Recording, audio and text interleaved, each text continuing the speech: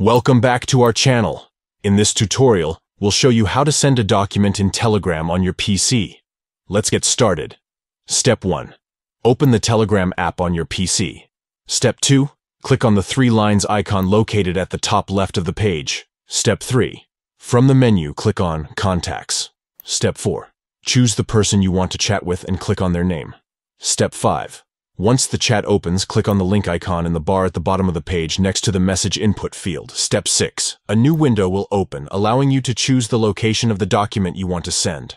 Step 7. Select your desired document and click on Open. Step 8. If you want to add a caption to the document, write it in the caption field. Step 9.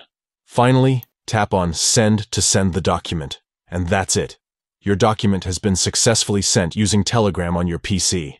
Thank you for watching this tutorial. Don't forget to subscribe to our channel for more useful tips and tricks.